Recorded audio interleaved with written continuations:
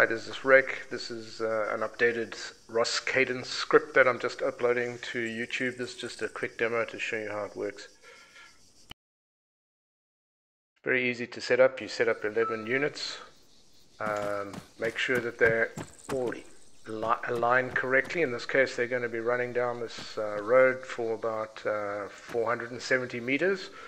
They're going to play the cadence song twice, or sing the cadence song twice. And you can dress them up however you want.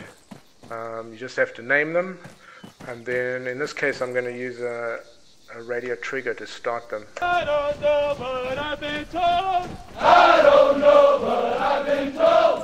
A frogman's money is as good as gold. A frogman's money is as good as gold. Sound off. 1, 2, sound off. 3, 4. Sound off. 1, 2, 3, 4. 1, 2, 3, 4. Gee, I'm thin, it's really grand. Gee, I'm thin, it's really grand. Marching through the mud and sand. Marching through the mud and sand. Sound off. 1, 2, sound off. 3, 4. Sound off. 1, 2, 3, 4. 1, 2, 3, 4. Lift your hands up in the sky.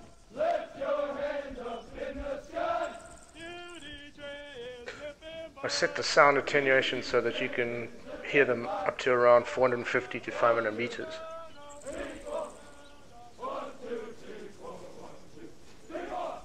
There's a loop function so that you can set them to run in one direction for about 270 meters or thereabouts, 235 meters, and then turn around and come back again. And then you can decide, you can delete them either using a trigger, or you can just set the script option to delete them after they've done either one single pass in one direction, or if they've gone full 470 meters, which is essentially the song being sung twice. Currently they are about 350 meters.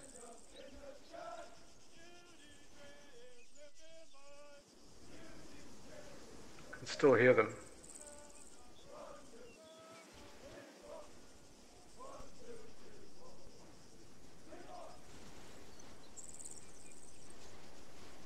And now they've been deleted. And so that's how it works. On the Steam Workshop, I've also included a direct link for you. Thanks for watching.